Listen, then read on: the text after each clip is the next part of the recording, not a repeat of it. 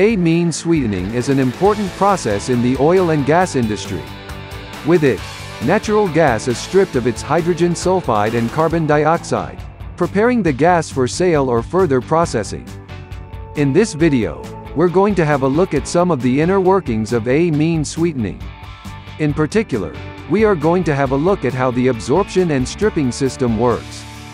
The typical amine sweetening process contains two steps: absorption, where the amines absorb the H2S and CO2 from the sour gas, and stripping, where the H2S and CO2 are stripped from the amines and discharged. Absorption begins with the inlet separator. Here, any solids or liquids are removed from the sour gas using baffles and mist extractors. The gas then makes its way into the contractor column. Here, comes into contact with the amines, and the H2S and CO2 is absorbed from the gas. These columns are often divided by trays.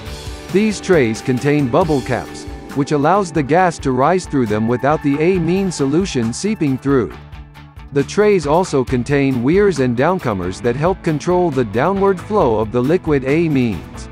Gas enters the column from the bottom. As it rises, it comes into contact with the liquid amines on the bottom tray. The amine then absorbs the H2S and CO2 from the gas before it rises into the next tray, where even more of these compound chemicals are absorbed. By the time the gas gets to the top of the column and is discharged, most, if not all, of the H2S and CO2 should be removed.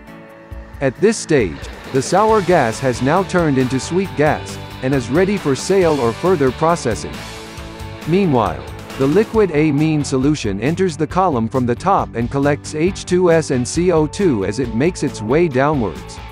By the time it reaches the bottom, it is already full of these acid gases, and is known as rich amine. Instead of discharging these rich amines, it is pumped to the stripper column, where the acid gases in the amine solution are stripped, and the amines reused. The rich amines enter the stripper column from the top. The liquid falls to the bottom, while the vapor rises to the top, where it passes through a condenser before discharging the acid gases. Any liquid that is caught in the condenser is then pumped back into the stripper column. The rich amine fluid at the bottom of the stripper column makes its way into a reboiler. Here, the liquid is heated up, releasing any acid gases in the solution and converting the rich amines into lean amines.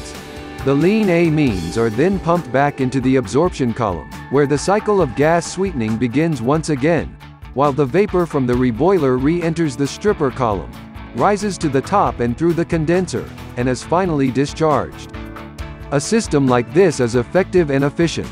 It can cut costs since the amines never leave the system, it simply circulates around. Another great way to improve gas sweetening systems is by using a good amine pump. A multi-stage ring-section centrifugal pump such as the Carver Pump RS is preferable for this operation. The RS is capable of pumping at pressures up to 1,500 psig. With it, the amount of trays needed within the absorption column can be reduced. The RS is also capable of pumping flows up to 2,000 US gallons per minute, and heads up to 3,400 feet, making it the perfect solution for amine sweetening. And finally, the RS is an extremely well-made and high-quality pump. Proudly manufactured in the USA, all Carver pump pumps are designed to meet the most stringent engineering specifications in the oil and gas industry. For all your centrifugal pump needs, choose only Carver Pump. For more information on amine gas sweetening and the RS multi-stage ring section pump, visit www.carverpump.com.